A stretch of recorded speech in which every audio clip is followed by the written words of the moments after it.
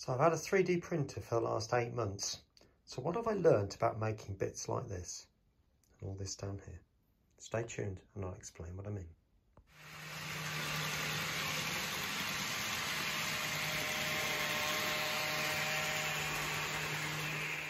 Well, good morning everyone and welcome back to Piccadilly.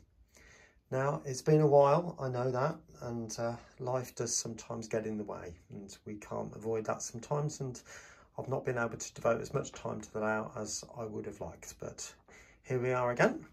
Now, the purpose of this video is to actually explain what I've learned over these last 8 months about making different shapes or different pieces. So, for example, the side pieces for that compared to, say, these smaller details down here. Okay. Right, welcome back. Now, as you can see, I've got Tinkercad open here, and if you remember my first video, I went through some basics on how to use that. Now, I'm not going to do that in this particular video because this is, like I said before, is a follow-on what things I've learnt in the last 8 months. What you'll notice is these are the billboards that are put onto Piccadilly Station. So they're only what, about 15mm high. They're not very much at all because a person's only around about 12mm, and these are only slightly bigger. But what I've learnt is that this thickness here, a minimum of 0.5. Now, if you try and make it any smaller than that, and it probably would be a tad smaller than that, I've found that CURA, the program who actually creates the format for the 3D printer, it won't recognise it. Now, I know somebody did say that I could change the settings in CURA, which we'll look at in a bit, but I still couldn't work it out what to change or whatever. But I have found that if you keep it to 0.5 or 0.55 in layer height, and certainly the width, then the printer can cope with that.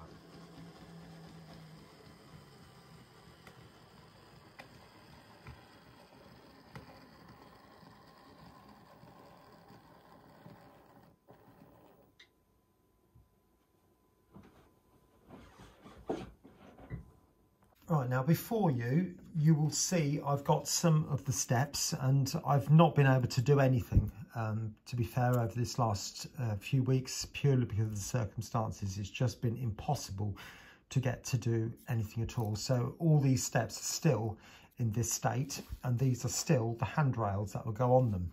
But what I want to point out to you is this. Now, you've got this like webbing, if you like, and that's really quite soft. Okay, obviously that needs to be cut off. But on this one, you'll see that is a lot thicker. Now, why have I done this one with this and this one with this on it? It's all to do with the fine details. Now, if, like I said before, I've made these railings to a minimum of 0.5mm. Now, this area here is a big, large surface, okay? And you could say I could print that without this brim on here, and I could. But what I was finding is that the edge, or some edges, were literally just curling up. Now, if you've had a 3D printer, you'll probably realise that is a bit of a thing. And the reason for that is because of the cooling rates of the filament. Now, the filament is warmer at the bottom than it is at the top. So therefore, the top is contracting a lot quicker than the bottom is. Why? Because the bed on the 3D printer is heated.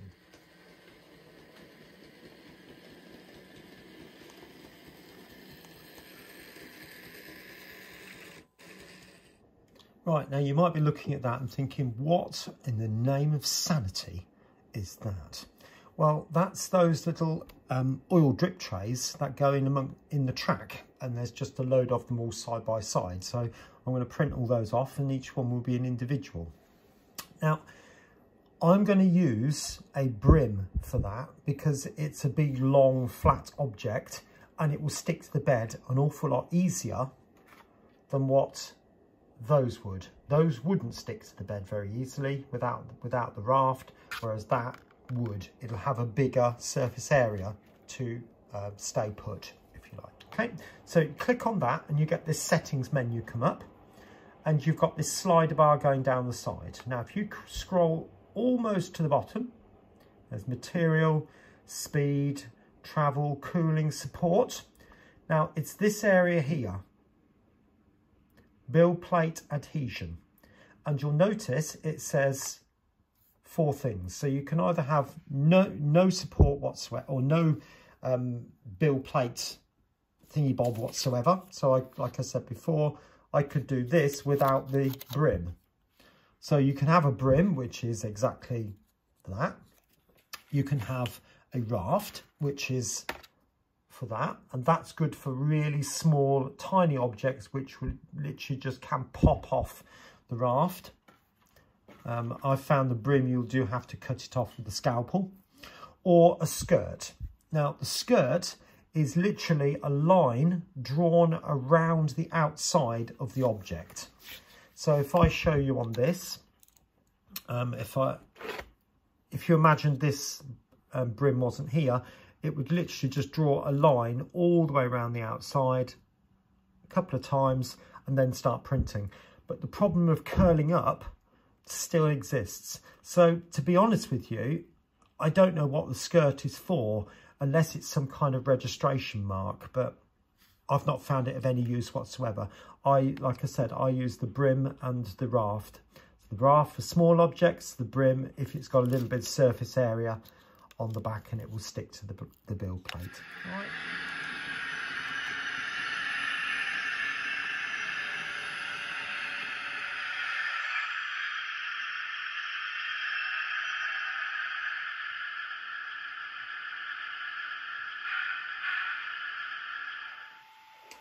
So you can see the printer has now started off on its journey now, printing off those oil drip trays. And this is obviously just printing the brim ready for that. And I will need to cut each one off the brim when they're ready. Okay. Now, what I want to point out here to you now is that if you remember the printer from before, it had a head on it like that. Okay. And then there was a tube, i.e. that one, which ran all the way around like that. I'm trying not to touch the head as it's moving. And there was, in this corner here, there was what we call an extruder. Now that's only a bit of it, but what you'll immediately notice is that's made of plastic. Now the idea of that is that you've got 2 pulleys which are doing that. One's driven and one's not.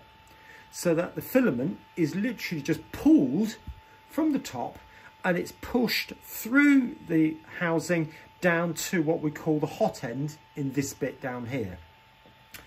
Now, when that broke, what I found was that it wasn't, the bed was moving, the head was moving, but nothing was coming out of the hot end. So there was no plastic or filament being pushed through. So it wasn't printing anything. It was literally just moving around and doing a little dance, if you like. So that got me thinking, what do I need to do to make that successful? Well, I decided as part of that to change the whole setup to what we call direct drive. Now, if you're any good with nuts and bolts, and for the older amongst us, the Meccano, if you remember that, you will be able to do this. Even the wiring, it's fairly simple. There's a couple of bolts to undo underneath here, and every wire is, well, you're told where to put it. It's a very clear wiring diagram. But then I found that this thing broke again, because that was attached to the back of that. So that red thing is the same thing as this, the extruder. And so when it happened again, I thought, well, I can't keep buying extruders. So looking on the internet, looking at videos on YouTube, everyone was recommending using a metal extruder. I'll take you around the back and I'll show you exactly what I mean. That red thing moving back and forth there, that is the extruder. And hopefully you might be able to make out the pulleys and the drive that I've just been explaining to you. It allows the filament to be literally just pulled through, okay? Now, the problem being is you've got a very large spring in there, which puts the whole arm and the assembly under huge amounts of pressure. So by doing that, the plastic is just not suitable, i.e. the plastic extruder just wasn't strong enough. But since I've put this one on, this one is considerably stronger, and it was about £12 to £15 from Amazon.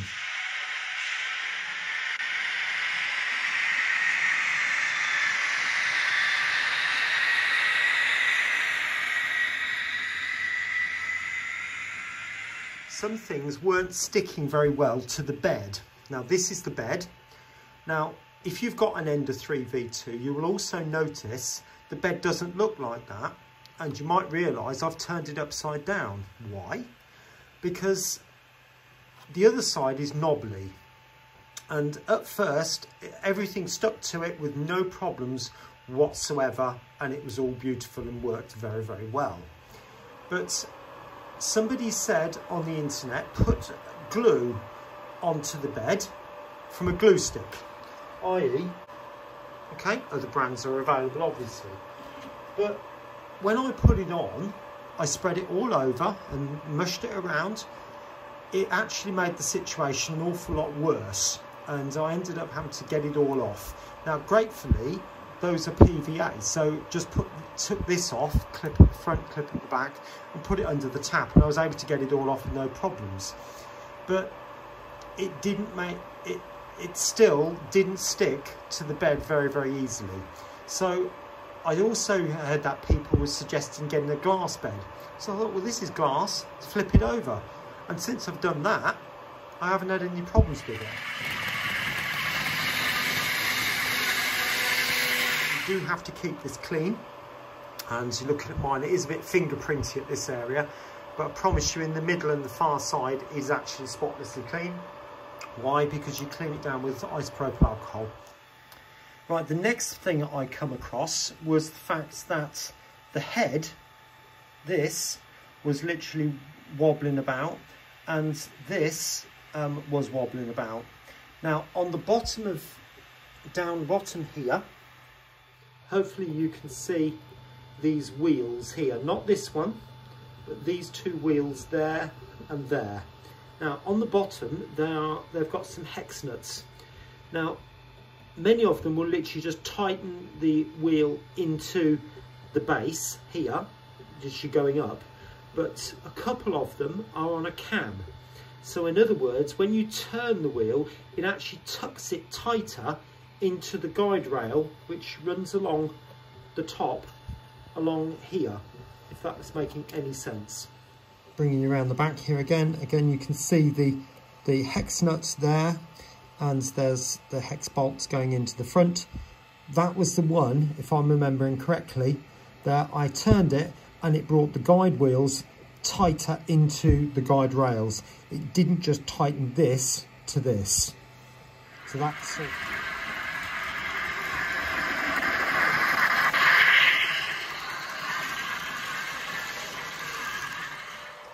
And the last thing is just making sure that the bed is absolutely level. If this isn't level, what I was finding is sometimes you get filament come out on one side and not on the other because it's too close to the nozzle this side. So if it's not printing, and it does print in other parts, chances are the bed's not level and you've not given enough clearance for the hot ends to actually put anything down. But equally, if it's too far away, the plastic will have cooled down before it actually sticks to the bed. So it's all a trial and error. Now, when I first decided to go for 3D printing, I just bought a cheap to mid-range filament, which was this one. All right. Now, you might notice I've not used this for quite a while. And why? Because everything that I was printing with this was stringing over. In other words, you end up with a load of webbing, which is literally going across all the high points, and you end up having to pick off or cut off all the webbing first, and it just didn't do anything for me. It was a waste of time, waste of money, and I just looked at different filaments and found this one. Now, I know this image is on its side, but what I found was this particular brand is matte, a matte filament. It's not shiny at all. So the models look much better when they come up the printer straight off. But also, on the advert, it said less stringing. And it really does.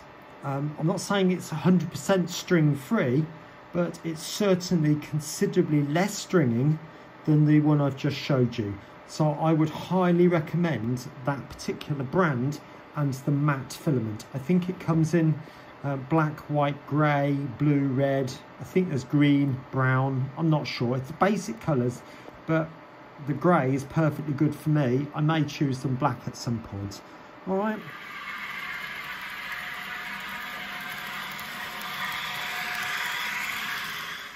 Well, I hope you've enjoyed that little what have I learned over the past few months.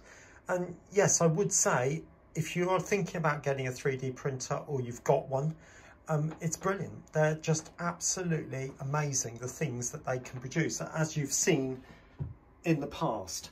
You know, some of these things I'd never be able to dream of being able to make by traditional scratch build means. You know, I just couldn't do it. So from that point of view, they are absolutely amazing. But I also get the fact that some of you may be thinking, well, it's a bit scary. What happens if it goes wrong? What do I do? Am I going to be able to change the parts? Well, some people obviously are more adept to getting in there and, you know, messing about with nuts and bolts and things like that. I get that. I really do get that. So I can understand some people being a little bit more fearful of the technology. And again, it's a thing you're just going to have to choose whether to or whether not to.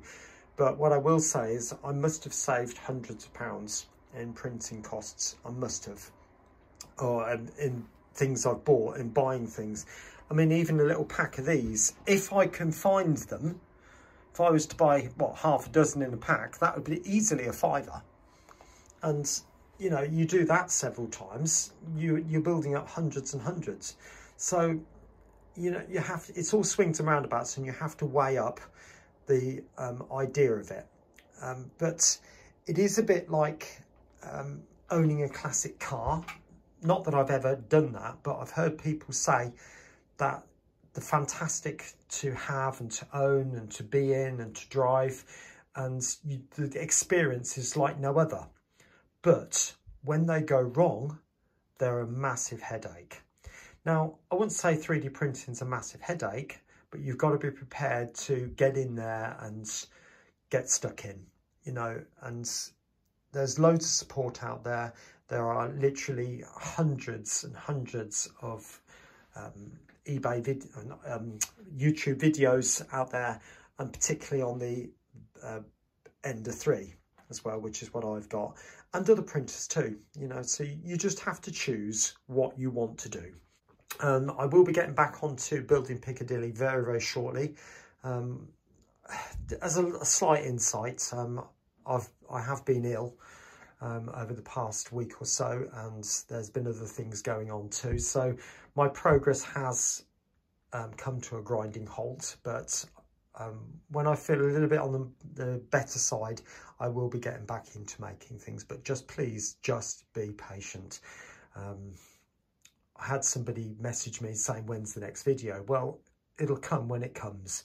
I'm not going to say it will be here at this time. It's just not going to work like that. Okay, and I'll catch you again very, very soon here on Piccadilly. Don't forget to click on the 2 videos that are appearing on your screen right now, and I hope you find them inspirational and also very entertaining. Okay, take care then. Bye-bye.